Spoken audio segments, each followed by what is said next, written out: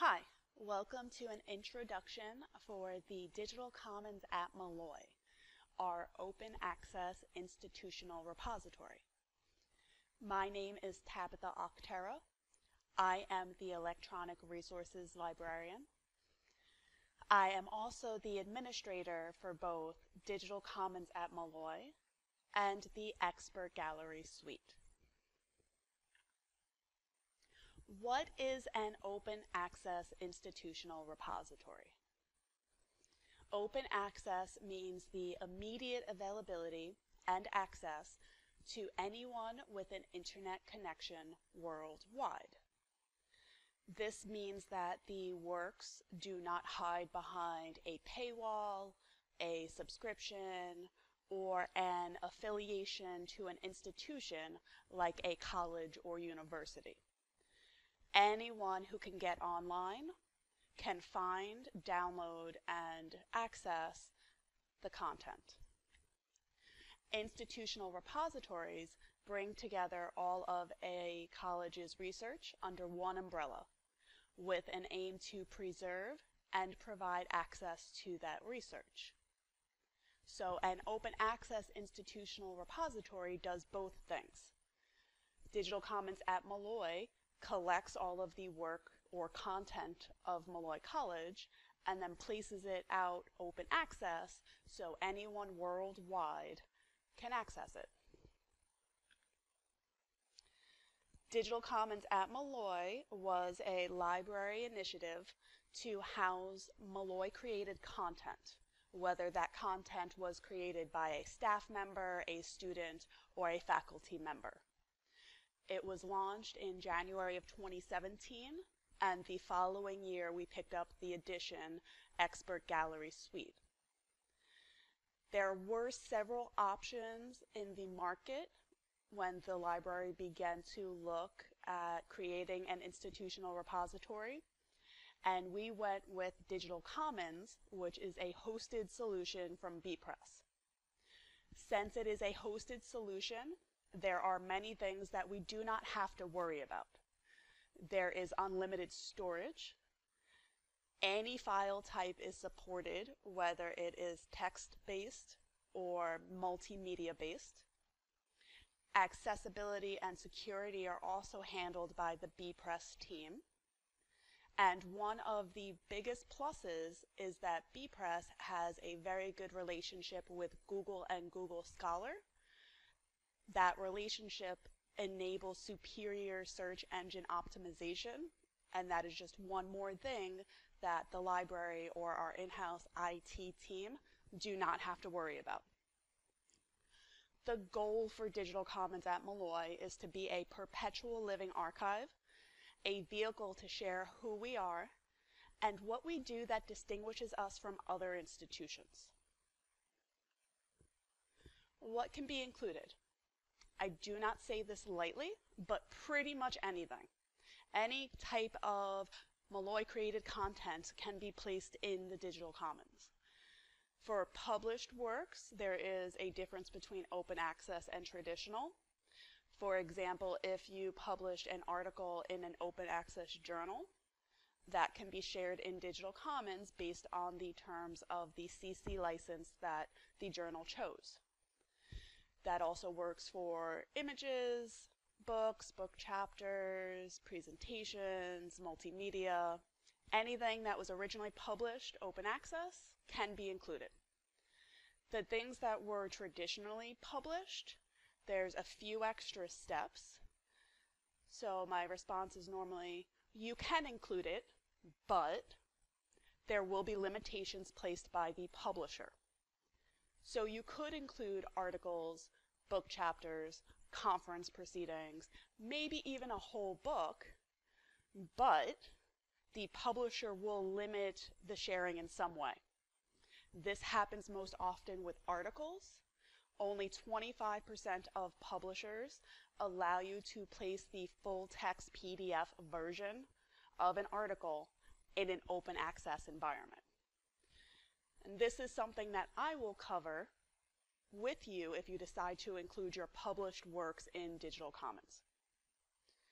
Unpublished, These are just a few examples of things that could be included or things that are currently included. White or gray literature, newsletters, presentations, PowerPoints, audio, video, images, and 3D images. There are a few other content types that we could include but do not have yet. That includes conference information, annual events, workshops, and journals. This is a brief overview of the different versions. This is what I was talking about with the published work. So a publisher might say, well, you can't include the published PDF, but you can include the preprint. This chart is available on the DigitalCommons LibGuide. The URL is at the bottom of the screen. This is something that I cover when I do your CV review, but it's also just good to look at and get familiar with the different terms. Let's take a look in DigitalCommons at Molloy so you can see how it functions. You can get to DigitalCommons from the library's website. We do have a DigitalCommons button in the middle of the page. You could also just remember that the URL is digitalcommons.molloy.edu. This is the landing page. Up top where it says Browse Scholarship, these are our highlighted collections. The Barbara H. Hagen School of Nursing Historical Collection is an image gallery. And Theses and Dissertations is our most popular collection. It currently includes music therapy theses and the nursing dissertations. As you scroll down the page, you will see a readership map. This tells you that we have over 2,000 total papers. That's not quite accurate. We have over 2,000 items. So that could be papers or images or videos. It's a mixed bag of content types. And since our launch in January of 2017, we have had over 27,000 downloads. Scrolling down a little further, you can see this discipline wheel. I am going to come back to that in a second. Scrolling up, we do have a menu bar up here. At any time through your browsing, you can click Home to return to this screen. There is an About page, an FAQ page.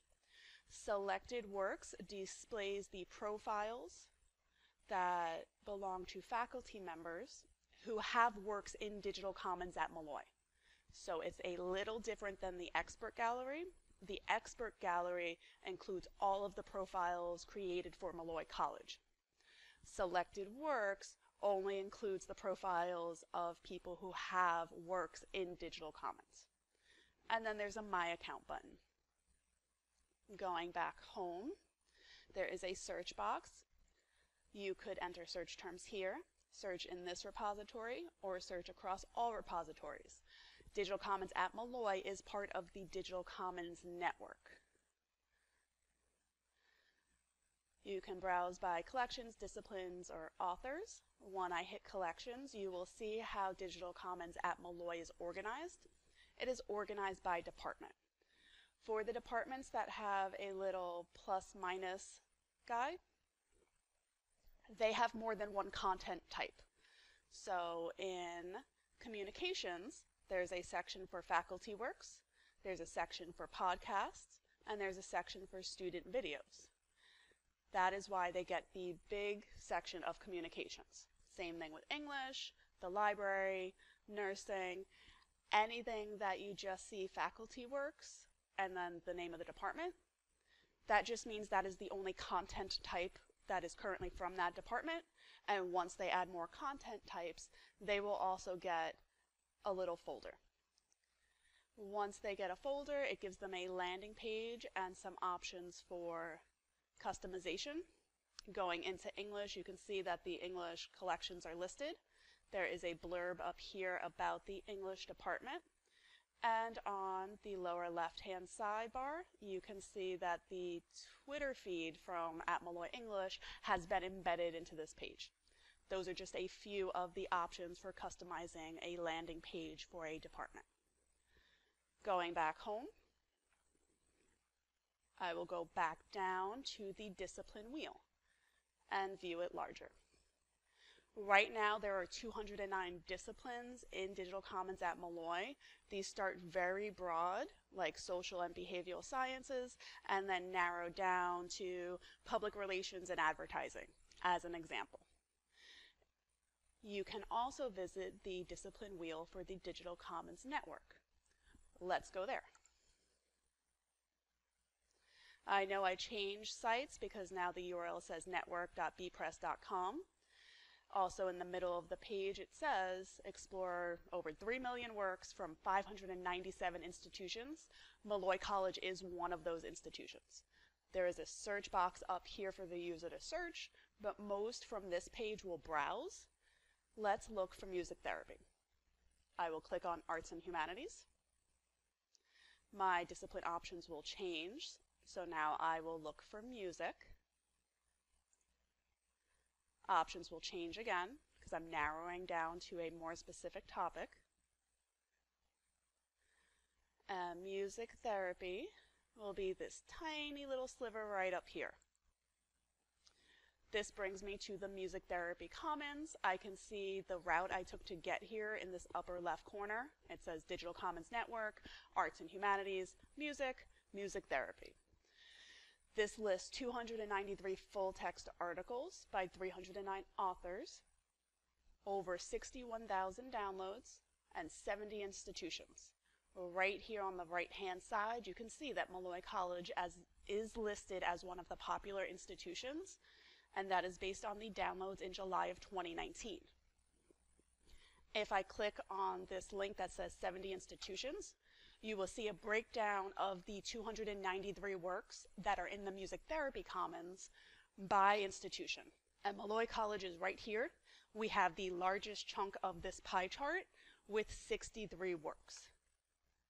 And if I click there, I will be brought to Digital Commons at Molloy, looking specifically for music therapy, and this lists all of the music therapy works that we have. For every work in the Digital Commons, the work will get a cover page. So I will click on this one as an example. Here's an item record. Here's the number of downloads. Here's the abstract. This is the type of information that is included in a work's record page. However, that is not how most users get to Digital Commons at Molloy. I know this because I can see the traffic when I come in from the back end with my administrator rights. I will show you how users are getting there. They are getting there from Google. So they go to Google, they type in whatever they're looking for.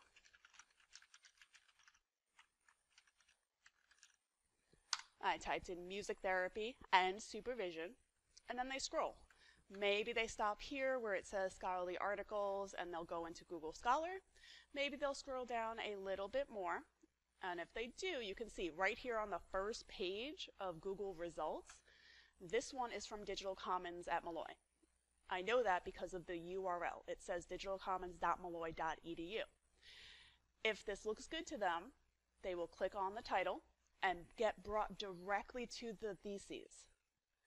I can tell it's a thesis because it says right here that it's from our Theses and Dissertations collection and that it was earned as part of the requirements for music therapy.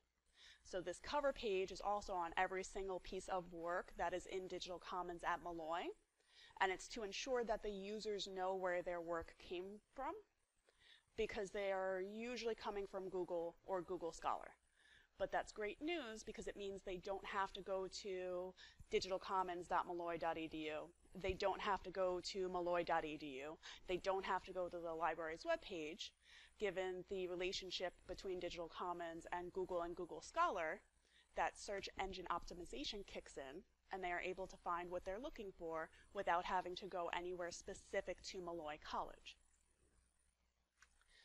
You may take some time and browse Digital Commons at Molloy on your own. You can always go to the larger network at network.bpress.com. I do have a LibGuide specifically for Digital Commons and Expert Gallery Suite. If at any point in the future you would like to include your work as a faculty member or there is some student work that you would like to include, please feel free to contact me at tiocterra@molloy.edu. This concludes an introduction to Digital Commons at Molloy. Thank you.